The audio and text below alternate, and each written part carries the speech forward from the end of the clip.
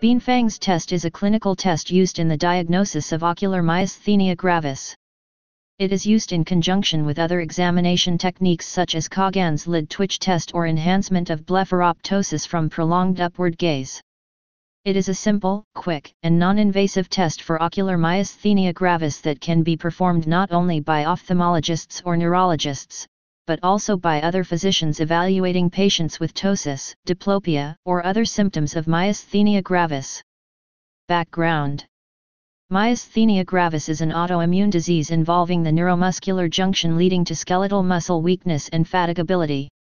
In ocular myasthenia gravis, OMG, the symptoms are confined to the extraocular and eyelid muscles. Patients most commonly experience ptosis caused by fatigue of levator palpebrae superioris and/or diplopia due to weakness of extraocular muscles.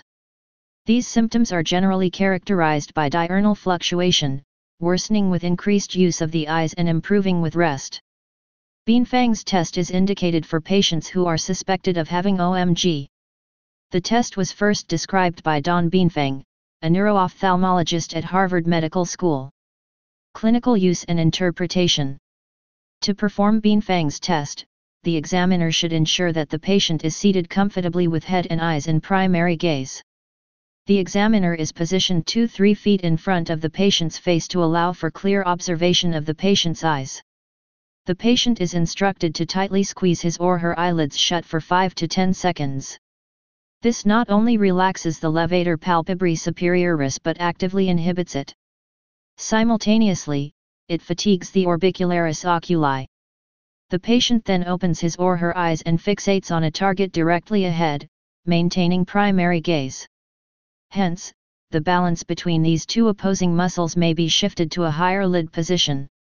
A positive test is defined by excessive upward excursion followed by downward drift of the upper eyelid immediately after the eye opens, in similar fashion to Cogan's lid twitch sign.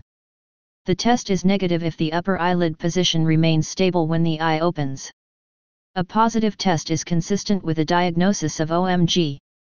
The test may be positive in either ptotic or non-ptotic OMG. The test should be negative in patients with ptosis or diplopia of other etiologies.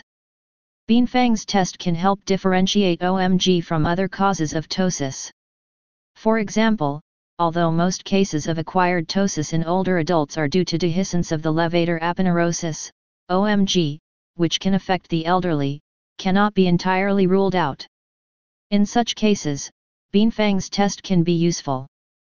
Bienfang's test is probably more sensitive than Cogan's lid twitch, CLT, test, which may have limited sensitivity and specificity. The forceful closure of the eyelids in Bienfang's test may allow for both enhanced rest of the levator muscle and increased fatigue of the orbicularis oculi compared to the sustained down gaze employed in the CLT. A more noticeable overshoot or twitch of the upper eyelid may therefore be observed when the eye is opened. Bienfang's test can therefore aid in the detection of mild or subtle cases of OMG, whereas the CLT test may only be positive in individuals with more pronounced disease. Please subscribe and thanks for watching.